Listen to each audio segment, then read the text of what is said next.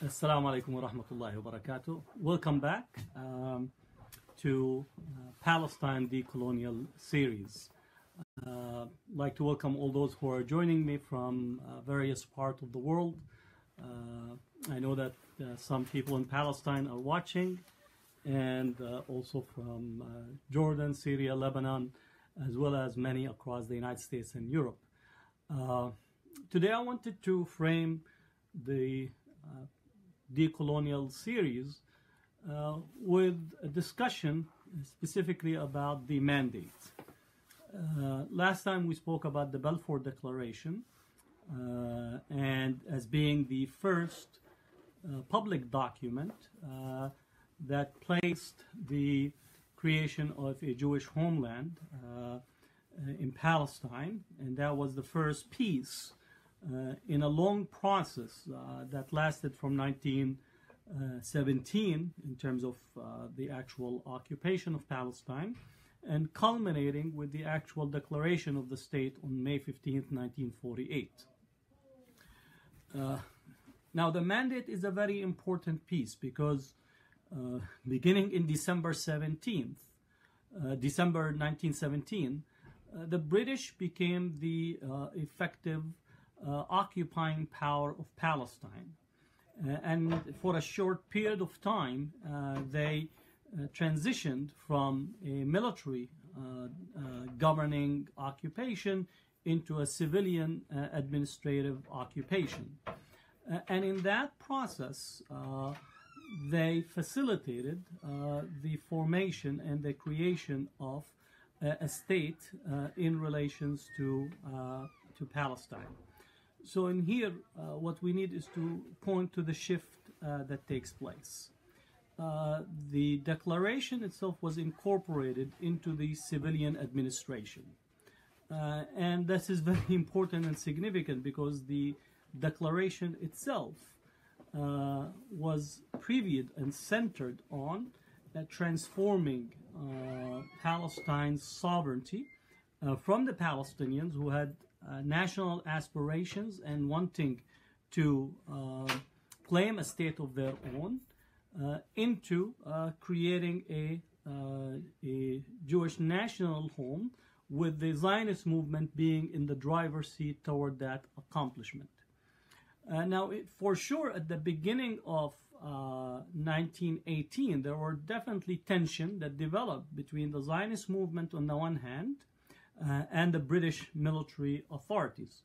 The Zionists feeling triumphant, knowing that also that part of the British army that was in Palestine was something called the Jewish Legion. This is a legion, a British legion, that was organized on the basis of Jewish identity and was incorporated into the British troops that arrived and was part of Palestine. And as such, from the inception of the British military control of Palestine, you had a group within the British forces that came with the idea of implementing and fulfilling the creation of a Jewish homeland in Palestine. But immediately after the war, the Zionists actually were calling for an immediate implementation of the Balfour Declaration, wanting a state to be declared, wanting to have the authority over Palestine, also calling for the appointment of a Zionist mayor to Jerusalem, and making other demands on the British military occupying power. And from their perspective, knowing that the Balfour Declaration has been issued and that Palestine, from a settler colonial perspective, is their legitimate claim. So that machinery and that process was unfolding immediately after the end of World War I. Now, the British began the discussion of a mandate early on after the war. And I think what we need to understand is that the mandate authority or the mandate power is colonialism by other names. The notion that the Palestinian indigenous population needed to be trained how to rule itself is an insult that any person with a sound logic would dismiss out of hand. But the British wanted at this point to engage in a structure that allows the colonialism to continue, but under a new name, and the new name or the new form that it took shape is the Mandate Authority. And the League of Nations granted the Mandate Authority to the British in order for them to begin the process, supposedly, of transitioning in Palestine in a period of time to a form of self-governance. However, the Balfour Declaration was incorporated into the mandate, the British mandate, and more importantly, that the first governor that was appointed, the British High Governor for Palestine, Herbert Samuel himself, was committed to Zionism from the get-go and wanted to make sure that the incubation of Zionism and the incubation of creating a Jewish national home in Palestine will take shape. So when we think of the mandate, it has to be thought as part of a systematic process of creating and fulfilling the Zionist aspiration for Palestine, in the sense that in 1917, population figures, land ownership, military power, social political configuration in Palestine prevented an immediate transition into creating a Jewish homeland, or in the conceptualization of Zionism itself, a nation state for the Zionists in Palestine. So they needed a transition period that would facilitate a number of things. And I think in studying and looking at the mandate, and I think we're going to cover a number of parts in it, the following has to be understood. One, the mandate facilitated the immigration of the Jewish population in Palestine. So from a 3 to 5% Jewish population in 1917, the British mandate and the incubation of Zionism made it possible to move from a 3 to 5% population in Palestine to almost 35% population by the end of the mandate power. And the British facilitated this immigration process with the intent of fulfilling their project of creating a Jewish homeland in Palestine. Now there is some research there that describes the tension that develops between the British military forces and the Zionists in Palestine, and there are some accurate cases of that tension. But as far as decision-making, the British decision-making in London, that there was no dissension or tension that occurred, and actually decision-makers in Britain continued to be and continued to push for the fulfillment of their promise and the development of a Jewish homeland in Palestine. So one is, again, the facilitation of Jewish immigration to Palestine was an important part of this incubation period that occurred under the British, who actually were the custodians of the Zionist settler colonial project in Palestine. Second, from the early period, as early as 1918, the Zionists were given the ability to have a political identity and a political formation. And a clear example of this, that the Zionists were allowed from the get-go to actually fly their flag and have a national representation for their aspirations. Palestinians, on the other hand, were prohibited from flying their own flag that represented their aspirations and their desires. So what you have in here is the symbolic political representation, and the symbolic national framing was allowed to the Zionists who were coming as outsiders to Palestine, while it was denied to the Palestinians. In addition, in relation to the political representation, that the Zionists insisted that they would have their own autonomy, self-autonomy in relations to the British on the one hand, as well as in the Arabs. And for all intensive purposes, the British military authorities, as well as the Mandate Authority, dealt with the Zionist movement in Palestine as if it is a state within a state, thus giving the possibility for Zionism to lay its nationalist and state roots in Palestine, while simultaneously the British actually frustrated, tormented, opposed, and derailed any attempt of the Palestinians to reach such a condition or to have that aspirations. An important aspect to this notions of nationalist aspirations or representation for the Palestinians, the British not only acted to frustrate, but they actually engaged systematically in dividing the Palestinians. And I think anyone who dealt with the early 20th century history of Palestine during the British Mandate will see that the British divide and conquer or divide and rule was pursued against the Palestinians, dividing the different families and the aspirations of different Palestinian elites, pitting them against one another in order to fragment the Palestinian body politic at the time, and then show favor to one group of Palestinians over the other in order to attain, from the British side, the leverage over the overall political decision-making capacity of the Palestinians. So much so that in the 1927 elections, the British, as well as some Zionist funding, went into supporting certain Palestinian candidates in the 1927 elections in order to actually neutralize those who have a different political outlook and vision for Palestine in the 1927. If that sounds familiar to people in relations to the 2005-2006 elections, or some of the elections that takes place in some Arab countries or Southern Hemisphere countries in relations to divide and rule, this is precisely what the British engaged in relations to the Palestinians, with constantly putting the power or elevating and expanding the Zionist power in Palestine, both in terms of population as well as in terms of a nationalist project that they have adopted.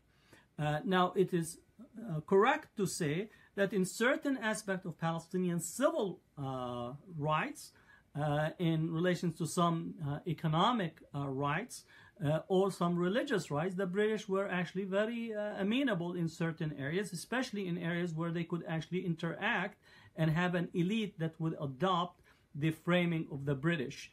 But this was all at the expense of the national identity and the political rights that would actually render the civil, economic rights or religious rights almost to be mute relative to what is taking place in Palestine. This also gets us to the present context, where many are offering that what we need is an economic peace, or what we need is an economic investment in Palestine, and if we do so, then we would resolve the conflict.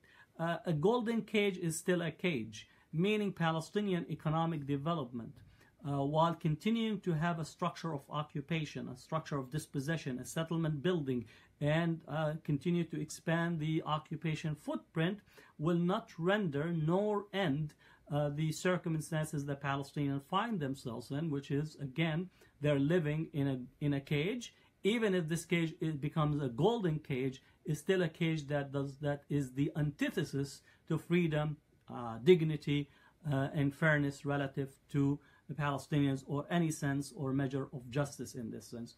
So again, the second part is that the British enabled and empowered Zionist national aspirations of Palestine, and constituting to them, or providing for them, the platform to be a effective political power, or a state in the making within a state that is overseeing and nurturing their project. The third element, and I think it's important, is in relations to economics, and in particular the ability or the facility that the British gave to the Zionists in Palestine to purchase land, and to purchase land both from absentee landowners as well as transferring some public land that came under the control of the British to be purchased.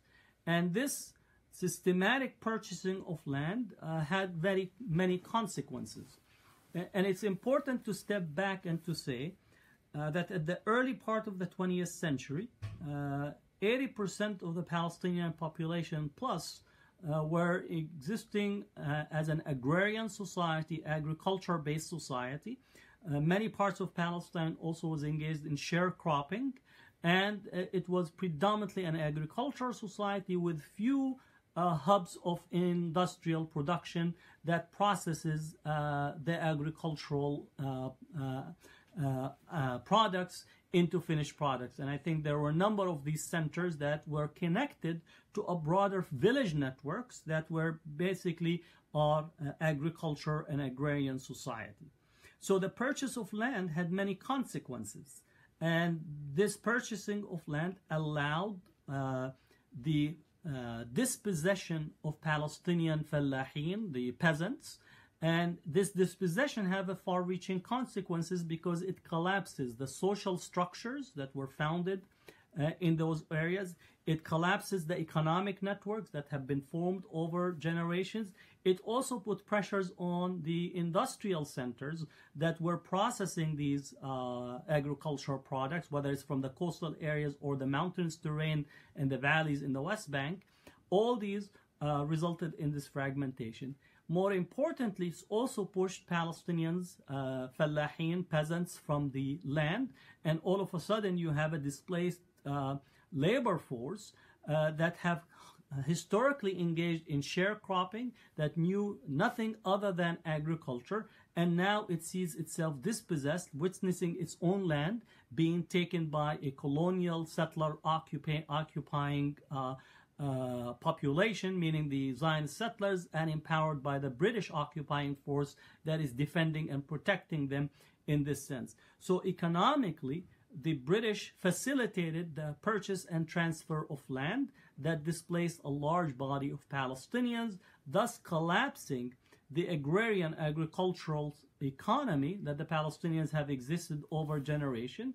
And this coming immediately after the First World War, where Palestine itself faced the devastation of the First World War impact. And on the heel of the First World War, we get a settler colonial project that is attempting to transfer land ownership from the Palestinian peasants and fallahin into a new settler society that was being supported and incubated by the British.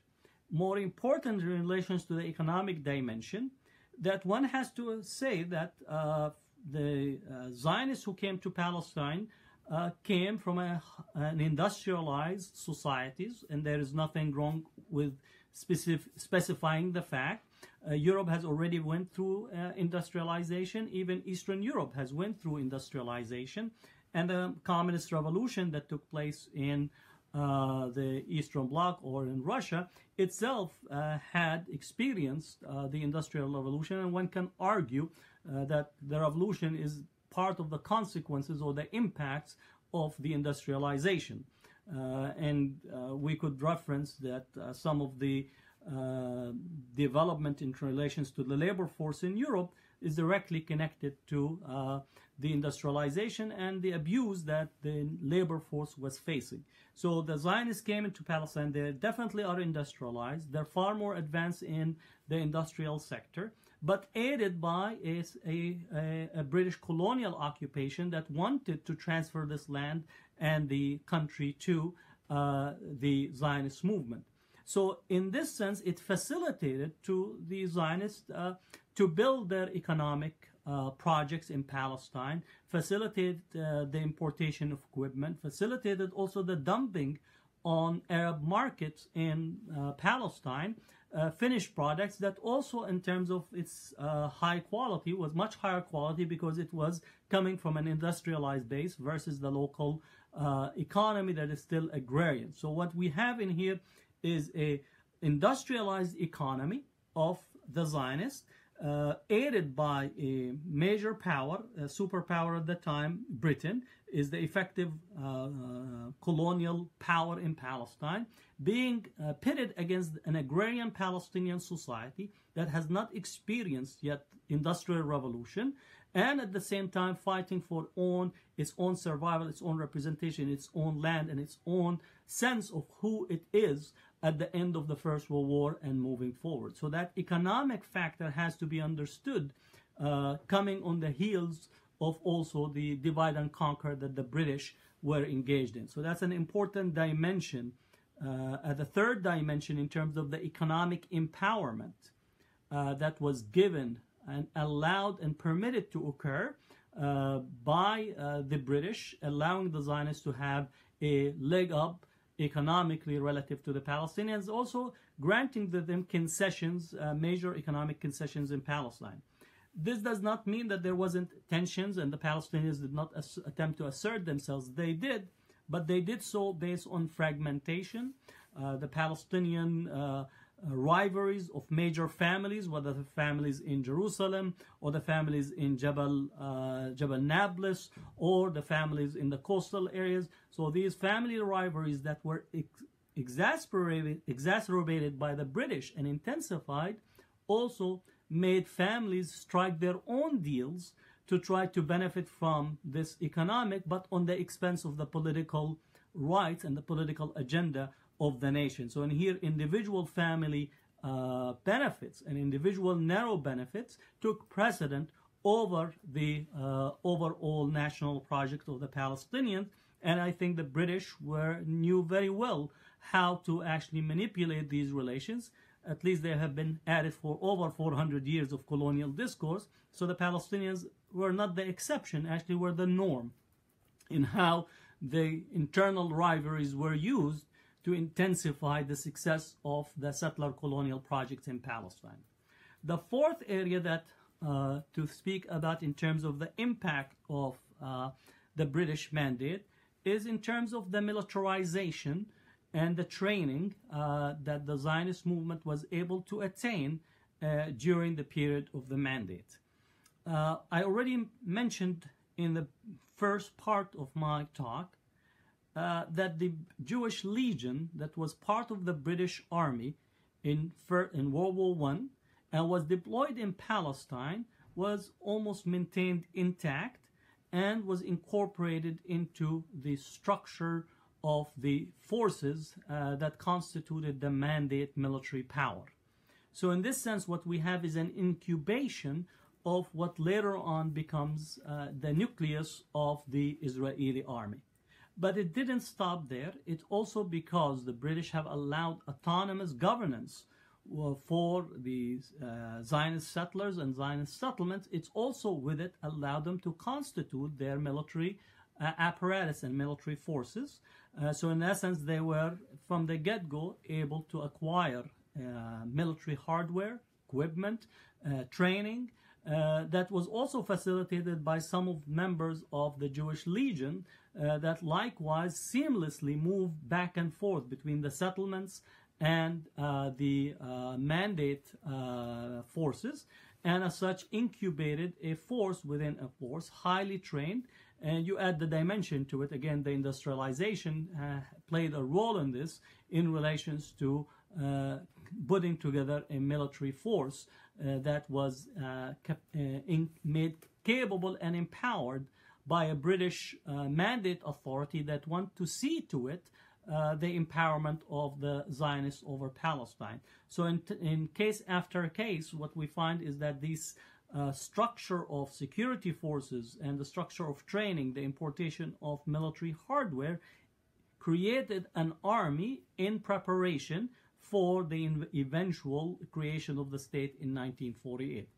On the opposite end, the Palestinians were prohibited from developing any type of self-defense, prohibited from acquiring any weapons. A Palestinian caught with a knife as in the early 20s during the mandate would have been subject to 6 months in prison.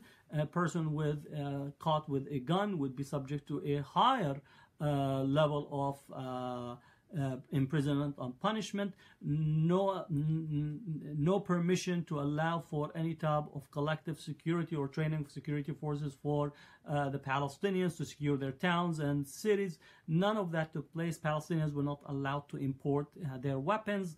Again, if one accepts the notion that the British incorporated the Balfour Declaration into the mandate, and they wanted to make part or sure that the creation of a state is an ongoing project, the mandate incubated Zionism and made it possible for it to succeed.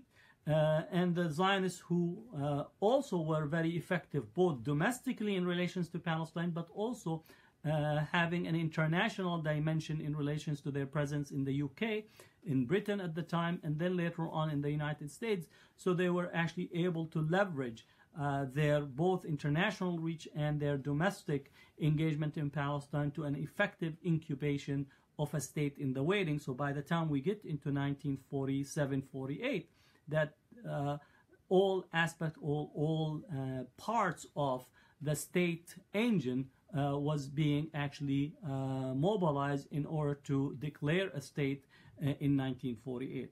So what I want you to remember, and again today we're speaking about what are the key areas that the mandate have made it possible for the success of Zionism and for creation of the state. Again, repeating those.